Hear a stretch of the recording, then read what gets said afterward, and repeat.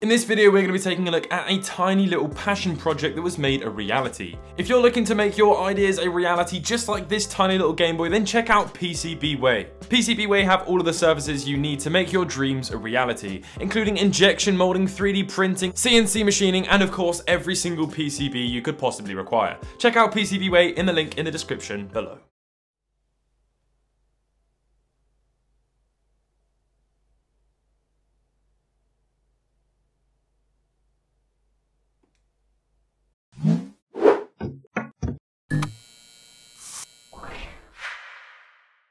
Hey everyone, how's it going? Elliot here, and welcome to the Retro Future. I received an email recently from a company called Tiny Circuits, who have made one of the smallest Game Boys I have ever seen in my life. Certainly one of the smallest usable Game Boys that I've ever seen. This thing is absolutely tiny. Here is a regular sized Game Boy. It's almost the same height as the D-pad. It's absolutely ridiculous. We've received lots of very small Game Boys before on this channel, and it's just not even real. I cannot believe that this thing is actually real. When I got sent this email, I looked at it and my immediate response was, yes, I'm interested. Please send me one. And they did, and I'm very excited to have it here on my YouTube channel. I might even be the first person to make a review on it, so that's the kind of high quality content you get on the Retro Future. Subscribe if you're not.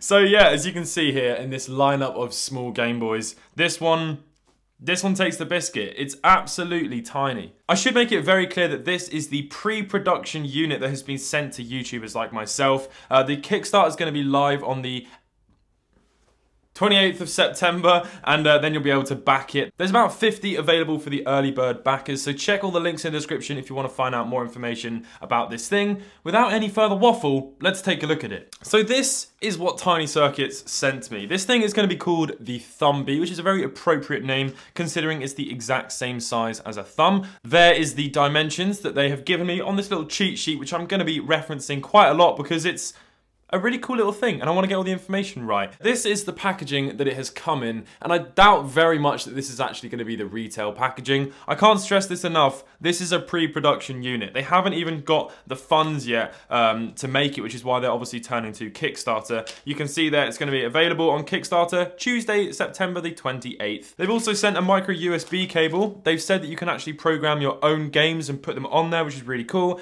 But if you're not into that, it comes with 5 games on there already. So I imagine there's also going to be some that you'll be able to download off their website and just drag and drop onto it if you so wish. So yeah, this is the packaging that they've sent me. They're claiming it's the world's smallest gaming console, which I honestly believe. I mean, if you look at some of these things, which I've showed you before, these were tiny when we looked at them on the channel, but now this is just taking it to a whole new level. I just can't even believe it. Remember, the smallest official Nintendo console was this, the Game Boy Micro, which this is smaller than the screen of the Game Boy Micro, which is just absolutely insane. So excuse the camera quality, I've had to digitally zoom this in because it's just so small. Remember, we're looking at something which is actually, it's about the same size as the tip of my pinky. They should have called it the Pink Bee. This right here is the unit itself. Now there is a couple of problems with the design. You can see there's a little mold issue down here, but as I said, it's the pre-production unit, so allow it. There's a little keychain included if you're mental and you want to put this on your keys, but it's going to get absolutely teared to shreds. And I hate it when companies, I know they do it just sort of to advertise just how small it is, but realistically, no one's going to be putting it on their keys, let's be completely honest. So there's 2 tiny, tiny little action buttons, which are just minuscule. And then you've got the little D-pad as well. Now the D-pad has a really nice little click to it. I have no idea how they've gotten 4 surface mount button contacts on that D-pad. That is just ridiculous. The start and select aren't actually real. And then on the top, you've got the little power slider, which is really nice. On the back, you've sort of got that DMG design. On the bottom, you've got the micro USB port. And that right there gives you an idea just how small this thing is. So let's go through a few facts then of the Thumbie. So it has a monochrome 72x40 OLED display, an internal lithium ion battery, a micro USB connector, and the dimensions of it, as I said earlier, are 29 by 18 by 8.5 millimeters. And it's powered by a Raspberry Pi RP2040 microcontroller. And I memorized all of that information. Unfortunately, I haven't got a price to give you because they have haven't released it yet, and they haven't told me how much it's going to cost. So we'll have to wait till the 28th to find that out. I'm going to hazard a guess it's around $30, I reckon. I can't see it being more than that, and also I can't see it being less than that. I'm going to say about $30. No idea. Absolutely no idea. So let's turn this thing on then at the top, which you can do.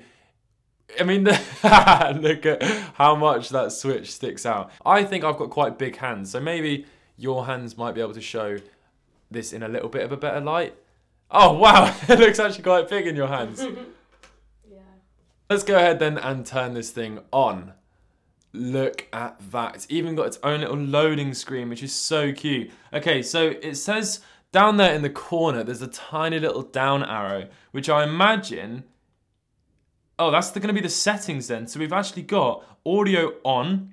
If you scroll down again, you've got the different games. So you've got RFSD, Tiny Ann, Tiny Delve, Tiny Triss, Tiny Saver. Okay, so let's start then with RFSD. Let's see what that is. Press A and B. Here we go. Right. Oh my goodness me, it's very small.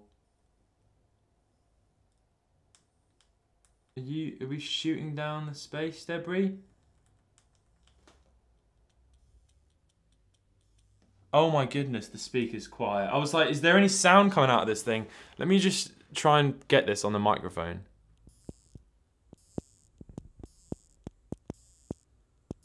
Can you hear that? I don't know what this is. I don't know what this game is. We're a ship flying around in space and there's things moving, but I can't shoot them.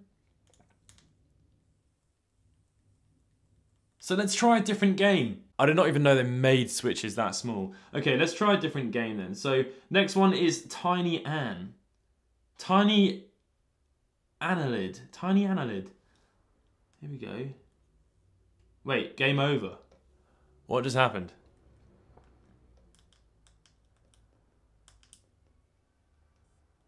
Oh, it's snakes. It's actually just Snake. Oh, this is a great little version of Snake.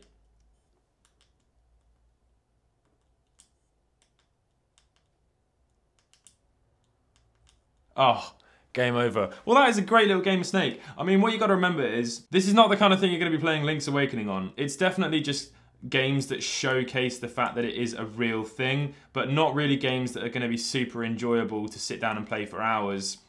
It's also not actually very easy to play at all, and I'm pressing all of the buttons at once. I mean, we expected this, right? There's no way we thought this was going to be the most comfortable gaming experience that's ever been had. But as a thing to buy for a little gift or to put on the shelf and say, look, this thing exists and I am a part of its history, is pretty cool. The opportunity to back this thing on KickStarter as well is really nice because, you know, these companies are never planning on making absolutely millions off of these things because it's a niche market anyway. But yeah, this is the definition of niche right here. Right, the next one is Tiny Delivery, I presume? Yeah, Tiny Delivery. Okay, here we go. Press A.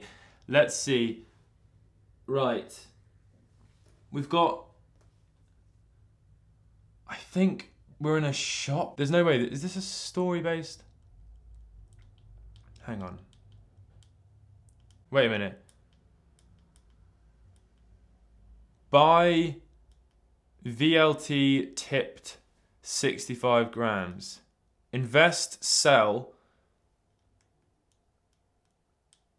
BSC CNFS 5 grams. Am I missing something? Let's try it, Tiny Triss. That's the one that we've been waiting for. Look at the size of these Tetraminos. And they actually have enough definition in them to see clearly what piece you're dealing with, which is just ridiculous. I cannot believe this thing is real. When I saw this email, I kind of thought, is this someone trying to like get my address? Because there's no way this is a real thing. So I took a leap of faith, gave them my address, and it turned up, which I was not expecting. We're gonna get something. There we go. The long piece is going down. How many lines did we get? Oh, we didn't get any. That's good. What about now? Here we go. What? We still haven't gotten a single line. What's going on here? Yes! We've got 1 line!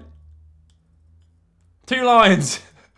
This is ridiculous. I don't really know what else to say other than it's not very comfortable and I'm pressing a million buttons at once, but it is a perfectly playable version of Tetris. But yeah, my goodness me, is it hard. You literally are pressing all of the buttons and it's also quite painful, and if you don't have nails, I don't know how you're gonna play this thing. The final game to play is called Tiny Saw Run. Tiny Saw Run, here we go. It'd almost be easier with a DS stylus. There we go. There we go.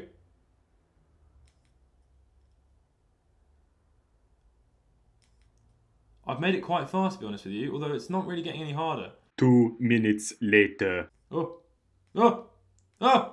I made it 313 meters. There we go. That right there is the Thumby. Absolutely insane. That's it next to my pinky. You can see there, it's tiny. Here's the actual Nintendo Game Boy. As I said, same size as the D-pad, same size as the 2 action buttons. Absolutely ridiculous. Massive, massive well done to Tiny Circuits for pulling this thing off. I hope you've enjoyed this video. I have had so much fun. It's actually smaller than the USB that it comes with.